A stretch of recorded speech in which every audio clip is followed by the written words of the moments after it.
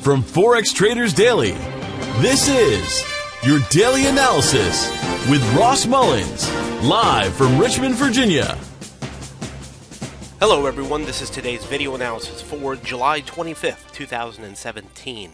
Today we're going to be taking a look at the USDJPY, the US dollar versus the Japanese yen for today's trade analysis. We're starting here on the daily time frame. A few different trends that we've seen over the past several months going all the way back to April. We see the uptrend, the red trend line on the far left. You can see it went up and then reversed and went back down from the top of the red trend line to the bottom of the black trend line. Then it went up again from the black trend line up to about the same high that the red trend line capped out, and then it's started falling back down. The blue trend line is really what we want to focus our attention on today, because historically, the last time the market fell off of the resistance high at the green shaded area, it went all the way back down into the 109.0 level, the purple shaded area down here. So if we see a repetition of the pattern, we might look for at least a turn back to the yellow zone, if not the purple zone, or even the orange zone at the very bottom of the chart. So we're looking for the continuation of the downtrend pattern, essentially the blue trend line here on the chart. If I zoom it in here on the daily time frame, doesn't really help us a lot. We just still see that blue trend line. One last thing here on the daily before we go down to the 4 hour is the 100 period moving average just underneath the green shaded area. It's been fairly flat over the past several weeks, but now we're starting to see that turn down underneath the green shaded area. So that's another clue to us that we may be looking for a momentum shift to go back down, is that 100 period moving average starting to pressure back down underneath the 111.75 level. Keep in mind where that is as we go down to the 4 hour time frame. Once we get down here to the 4 hour, I'm going to zoom out a little bit. Over the past few weeks, we have been studying this pattern of this trend, the blue trend line, where it has fallen and made a little bit of a rally. The two blue circles show the first couple of rallies after making significant falls. Then the black circle, the first black circle, shows a rally from the green to the blue zone.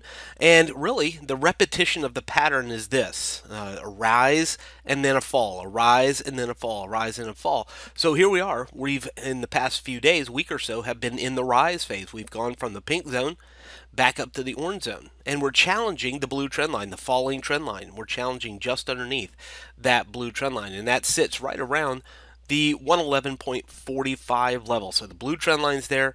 We know that the 100 period daily moving average sits there just right around the 111.65 or so level, just right around the green shaded area. So we know that there's good possibility that we're looking for resistance and a return to the downtrend. And we also can assess our risk. Our risk is it breaks the blue trend line, breaks above the orange zone, and goes higher. So what we're looking for today is for the market to stay under the blue trend line, and I'll put that arrow a little bit over to the right so we can see it, under the blue trend line and under the top of the orange shaded area, 111.45, and start to return lower. And the risk is pretty easy. The risk is it breaks above the orange shaded area, 111.45, and goes back higher towards the next resistance, which happens to be the green shaded area. And of course, our target, our first target, let's say, would be the pink shaded area. And of course, anything underneath there, we would look for further profit if it breaks and continues the pattern of the trend, which would be a new low to be made, likely down towards the 110 level.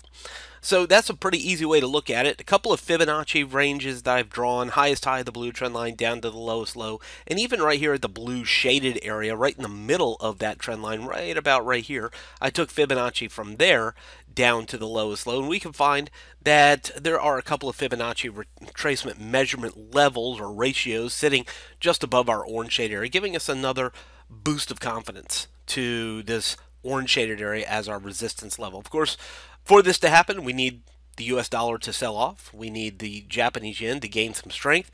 If that happens, we'll look for the target again back down to the orange zone or lower. And even so, the risk is fairly minimal. We just don't want it to get above the orange shaded area today for the US yen. From Forex Traders Daily, this has been your daily analysis with Ross Mullins. If you would like to get Ross's analysis on all the currency pairs he's watching and all the trades he takes today, join him in his live trade room by clicking on the link below. Please leave any comments you have about today's video in the comments section below.